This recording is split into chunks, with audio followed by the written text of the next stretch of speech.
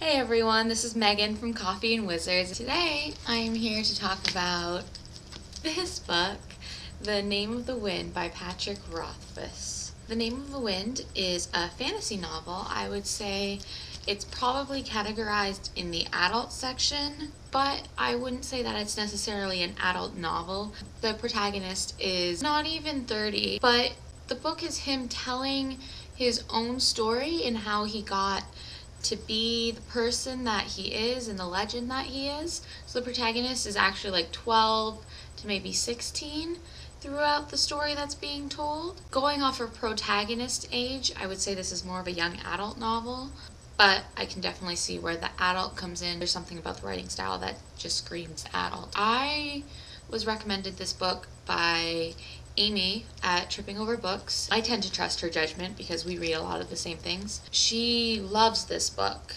And when I first started this book, I couldn't really understand why. The more I read it, the more I really became impressed with what a solidly written book it is. The entire thing is just gorgeous prose, and I love the voice of the narrator. Voice is something that I think is often overlooked in a novel.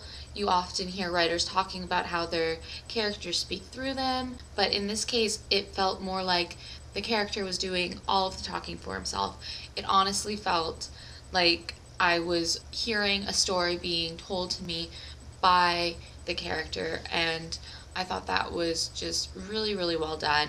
It draws you into the world of the character.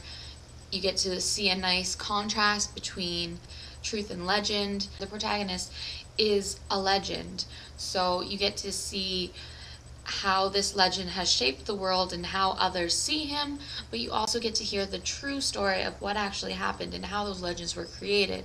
And it's really nice getting to see the contrast, and you get to feel a bit like an insider, I guess. You get to see the dramatic irony. I would really recommend this to fantasy fans, especially fantasy fans that are maybe tired of the usual fantasy genre.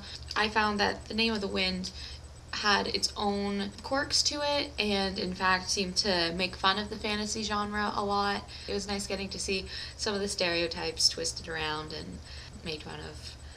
So thank you for listening.